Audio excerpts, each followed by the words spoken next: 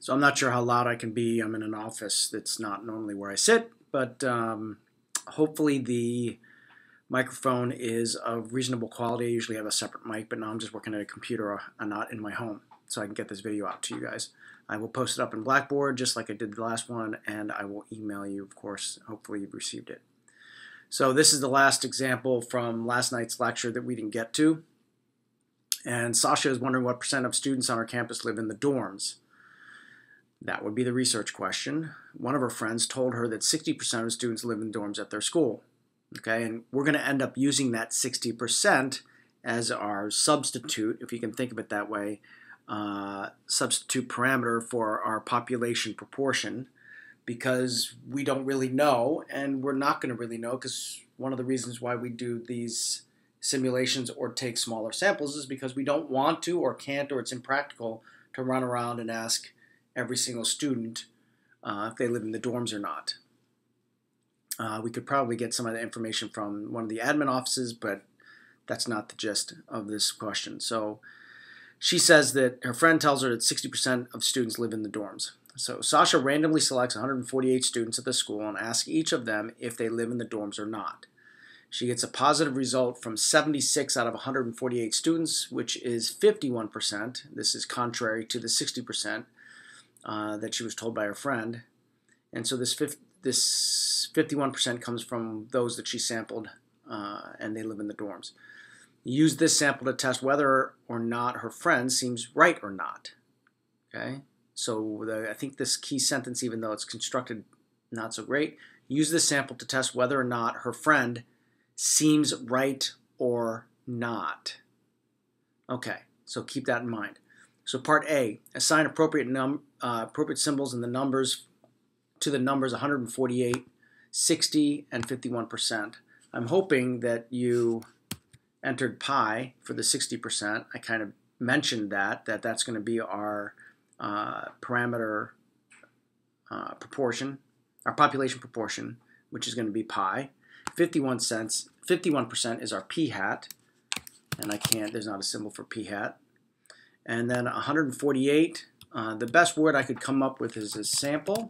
And you can also think of it as, for the applet, it would be the number of tosses. But of course, we're not tossing any humans, whether they live in the dorm or not.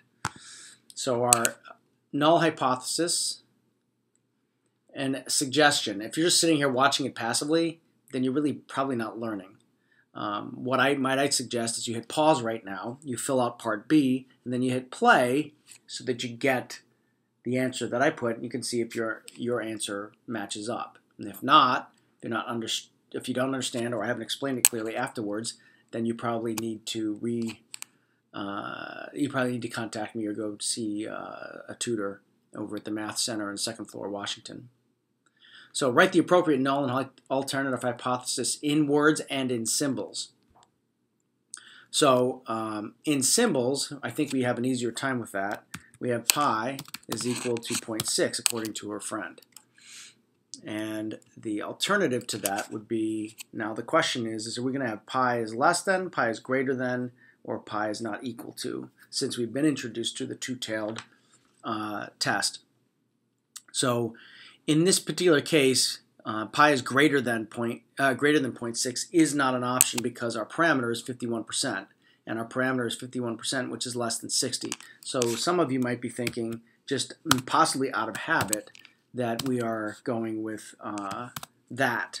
But up here, of course, she says, friend seems right or not. So either it's 0.6 or it's not 0.6. And this language is what drives me to want to put not equal to, which there is no symbol. So you have to type in not equal to, the number of students that live in the dorms.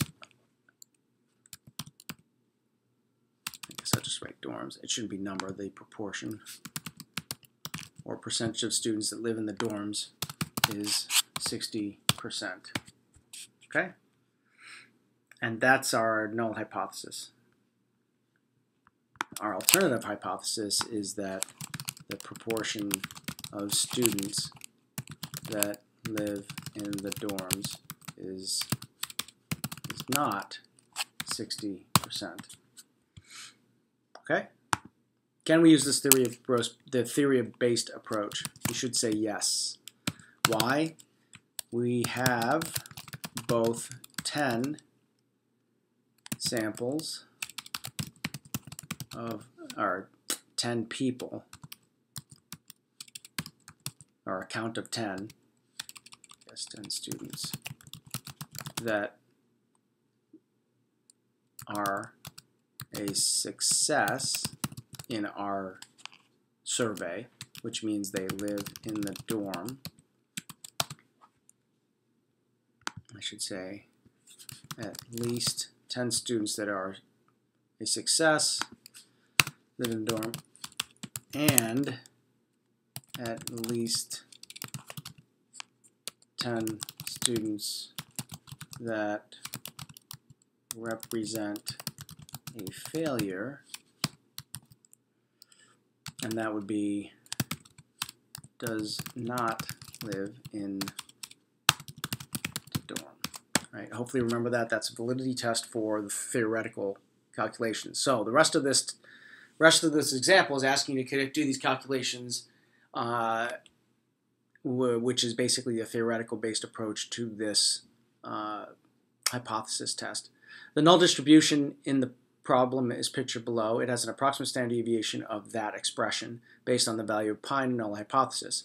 Calculate the value of standard deviation of this distribution, round to the tenths place. So that's going to be 0.6, and of course this is going to be 1 minus 0.6, and n is going to be 148, which is our sample size.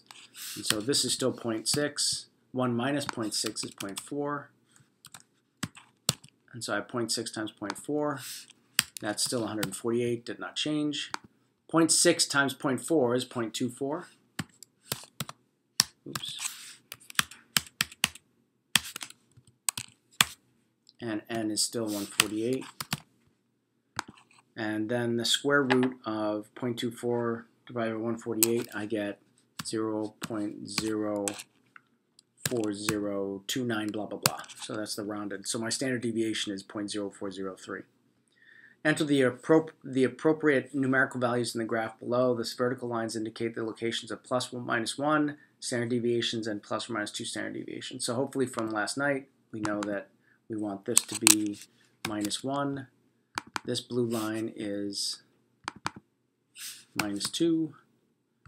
This blue line here is plus 1 because I'm 1 standard deviation from the mean. This one is plus 2. And this one here is, the book seems to want to put pi or mu or whichever one we're using, in this case put 0.6, which is accurate, but what I would prefer that you put is 0 or comma 0.6, and it looks like my boxes are trimming off the bottom here. Calculate the z-score for your observed sample statistics. So remember this. Okay, so p hat was 0.51, pi was 0.6, and the standard deviation was 0.0403. And when I take 0.51 and subtract 0.6, I get 0.09. Yes, 0.0403. And then when I do that division, 0.09 divided by 0.0403, I get a z-score of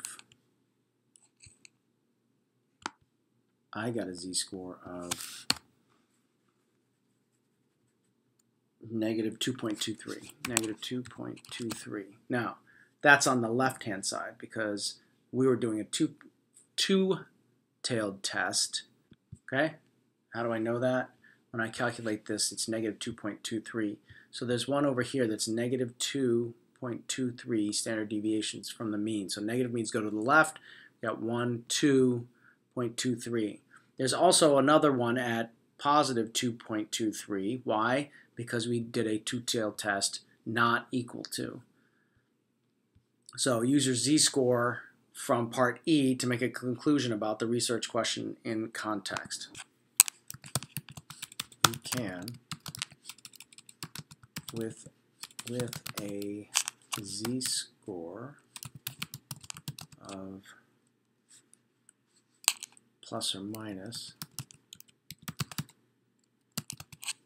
2.23, that our friend is incorrect and that the proportion of students living in the dorms is not 60%. Remember, this is because a z-score of 2.23 represents strong evidence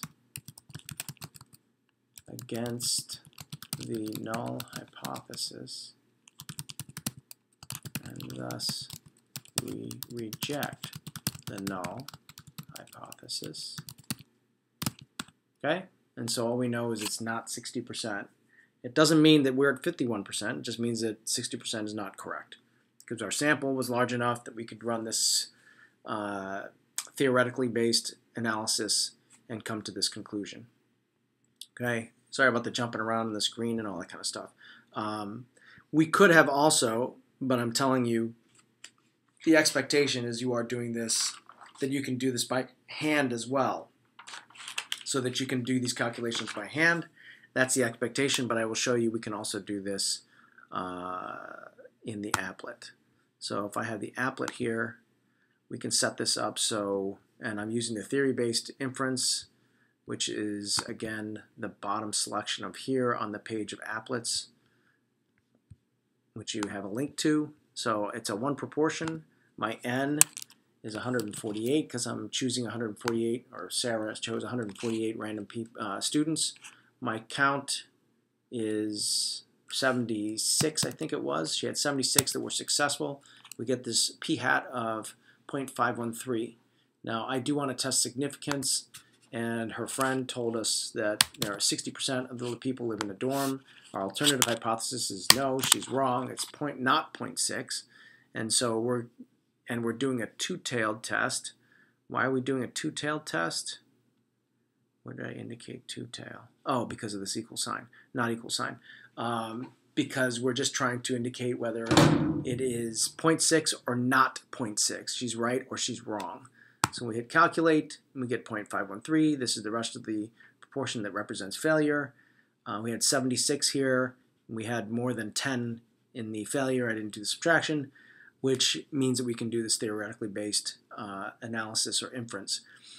We get close to the same numbers. I'm sure it has to do with rounding this. If I'm rounding at 0.51 instead of 0.53, I don't know if that lets me do that. Yes, it does.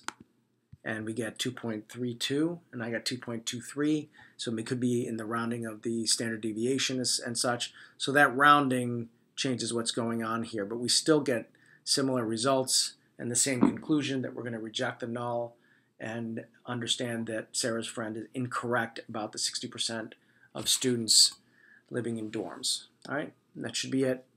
Now I got to go edit.